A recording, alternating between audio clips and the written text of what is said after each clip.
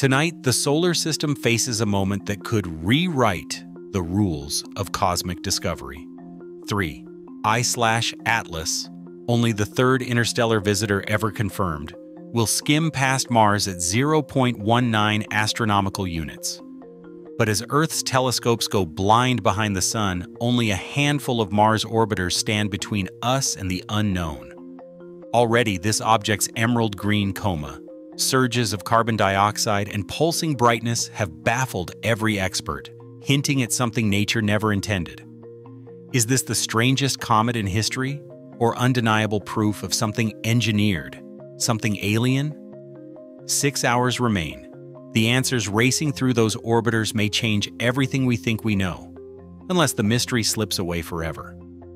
6 hours. That's the length of the window before Earth's view of 3 I/Atlas vanishes behind the Sun.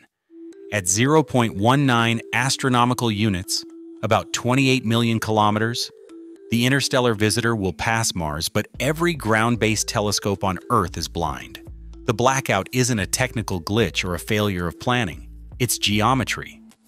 Mars, for a brief span, becomes the solar system's only vantage point. Inside the MAVEN control center, the so-called Red Watch crew takes the lead. These are the operators trained for contingency, the ones who run decision ladders for every possible anomaly. In the hours before the blackout, they rehearse rapid switches between standard science and burst mode spectroscopy, ready to pivot if a sudden flare or debris alert crosses their screens. Every command is logged. Every data packet gets a redundant copy. The schedule is merciless.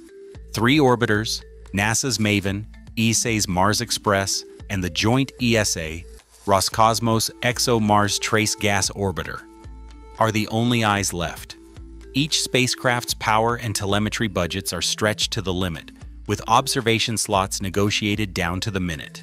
MAVEN's ultraviolet spectrograph is tuned to catch faint signatures of CO2, CN, and the green glowing coma. Mars Express repoints its SPICAM and Omega spectrometers, squeezing every second of sensitivity from aging hardware. ExoMars TGO, with its Nomad and ACS suites, scripts custom slews, pushing tracking software to follow a target moving faster than any Mars orbiter was built to handle. No one can intervene once the blackout begins. Commands must be preloaded, fail-safes checked, and thermal margins respected. If a burst of debris threatens, Mars Express is ready to switch into safe observe mode. If the sun's glare creeps too close, MAVEN's autonomy will abort the sequence to protect the spacecraft. Every decision is a gamble. Science versus survival, risk versus reward. For these 6 hours, the fate of the observation, and perhaps a new chapter in cosmic history, rests on the ability of a handful of orbiters and their teams. A string of unexplained signals has followed 3 I/Atlas since the first alert. The earliest came from a backyard telescope in Pune, India, where Priya Ralo, a citizen astronomer, logged a pulse in the light curve, brightening and fading with a rhythm no comet handbook could explain. Her data, posted to a public forum, caught the attention of professionals. Soon, high-powered arrays joined the hunt. The oddities only multiplied. Photometric records show the object's brightness surging at intervals too regular for random outgassing. Each spike arrives with a sharp onset and a clean decay, as if switched on and off by some unseen hand. Spectroscopy brought a second surprise. Instead of familiar water vapor lines, the dominant signature in every spectrum was carbon dioxide. The carbon dioxide to water ratio topped 8:1, an order of magnitude above the most volatile rich comets ever logged. Alongside the carbon dioxide, the coma glows emerald green, peaking at 516 nanometers. The color persists across instruments, confirmed by both ground-based and orbital spectrographs. Astrometric tracking, meanwhile, records micro-accelerations, tiny course corrections that don't line up with any known outgassing profile. The trajectory team's models break down. Some suggest jets or debris impacts. Others whisper about non-natural propulsion. The anomalies stack up: rhythmic pulses, carbon dioxide excess, a green glow, unexplained nudges in the flight path, and in some spectra, a faint hint of nickel lines, an element almost never seen in such abundance outside laboratory glassware. Every new dataset adds to the riddle. The question grows louder. Is 3I/Atlas a comet with chemistry from some forgotten corner of the galaxy, or a machine engineered to mimic one? The blackout window is closing. Operators have to gamble, play it safe, or risk everything to catch the next anomaly before it slips behind the sun. The line between science and speculation for 6 hours is razor thin. Red Watch's lead controller calls for buffer status. Every orbiter's solid-state recorder is ticking upward, megabyte by megabyte. MAVEN's IUVs racks up ultraviolet spectra at maximum cadence, pushing its 8 gigabyte limit. The telemetry team juggles priorities, shuffling engineering logs to make room for a surge of Comet data. Then, a spike. Radiation monitors on Mars Express trip a warning. Solar particles, high enough to trigger an automatic safe mode. 12 minutes of blackout. Instruments freeze, shutters close, and the spectrometer's last sweep cuts off mid-integration. Those minutes will never be recovered. On the comms loops, voices stack. ExoMars TGO's relay team rehearses a contingency. If Mars Express doesn't recover, TGO will attempt to mirror its observation sequence.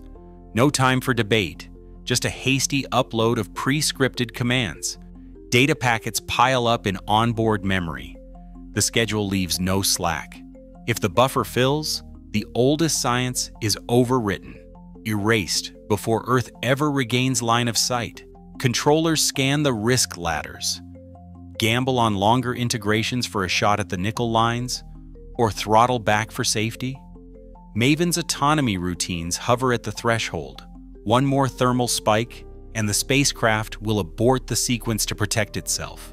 Each decision is logged, time-stamped, and committed to memory. There's no undo, no second pass. The relay window is a cliff edge.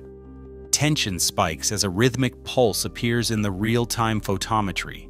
The object brightens, then dims, as if signaling. Operators debate whether to compress and prioritize the anomaly, risking partial loss of context data. The clock is merciless. Every megabyte counts. In the control room, knuckles whiten over keyboards. 6 hours, and the fate of the most anomalous flyby in memory hangs on a string of buffer warnings, and the hope that no new crisis will force a final, irreversible purge. The blackout ends, and the first fragments of raw data hit global servers. What arrives is a patchwork: spectra cut off mid-sweep, photometry logs with entire intervals missing, and compressed packets flagged with error codes. The promised open science release lands hours behind schedule. Forums ignite. Some accuse the agencies of scrubbing signals, others demand complete transparency. The official pledge is clear. Every byte, every anomaly, no matter how strange, will be shared. But the gaps are impossible to ignore. Analysts pore over the incomplete logs. MAVEN's ultraviolet spectrograph recorded a final pulse, brightness spiking, then dropping to baseline in a single frame. Mars Express's data halts with a 12-minute void, the signature of an automatic safe mode. ExoMars TGO's relay packets, queued by the hundreds, show repeated compression failures as buffers filled to capacity. The missing minutes become instant legend. On social media, speculation runs wild.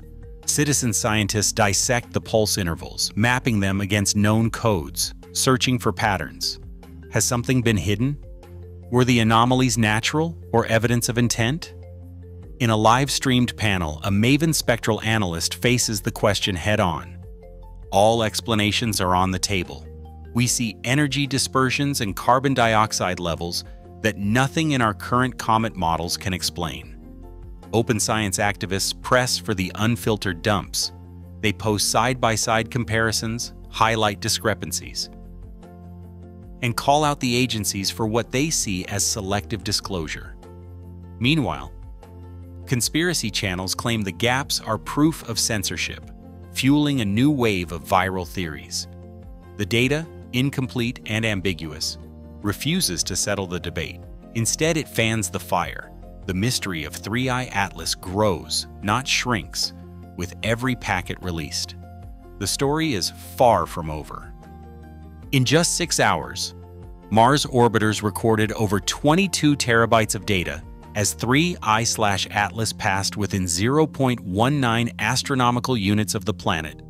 On October 3, 2025, scientists documented a bright emerald coma, carbon dioxide levels beyond any known comet, rhythmic pulses, and unexplained microaccelerations, all verified in mission logs and raw spectral files.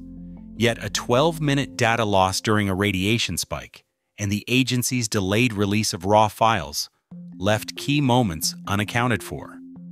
As of today, experts disagree.